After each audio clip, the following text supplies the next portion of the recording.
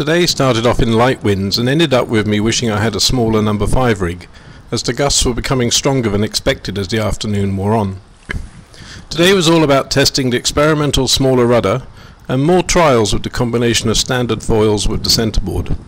There is so much fine tuning to do to get the foil set up just right, and you can see in the video times when it looks good and times when it all goes wrong, though the goings wrongs are often exacerbated by the fact that I'm also operating the video camera, and I've not yet mastered the knack of sailing the boat through the video camera screen. How guys and girls fly drones using goggles, I just have no idea.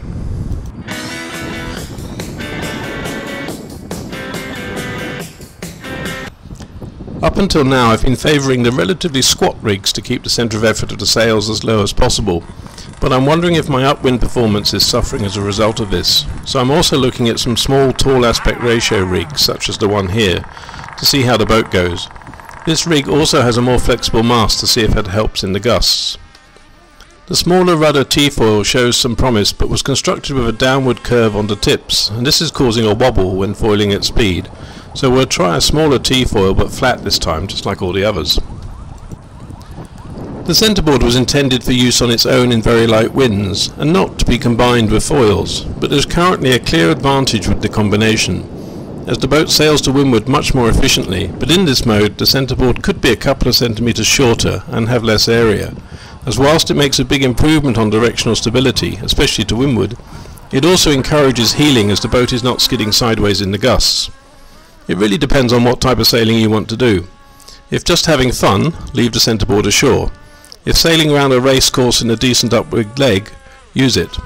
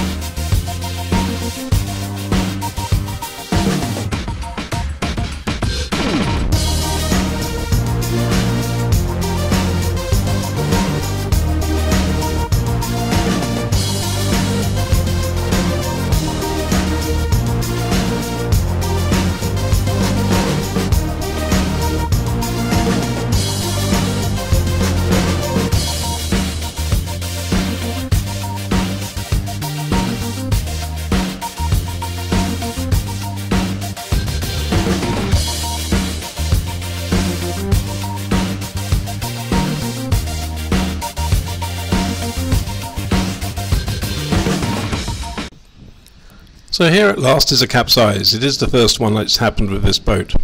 You can see what has happened. The boat has fallen off the foils and nosedived. If I had not been holding the video camera I could quite likely have saved the boat by easing the sails, but left hand was on the camera so over it went. Happy to report all hulls stayed dry and the boat sailed on as soon as it was righted.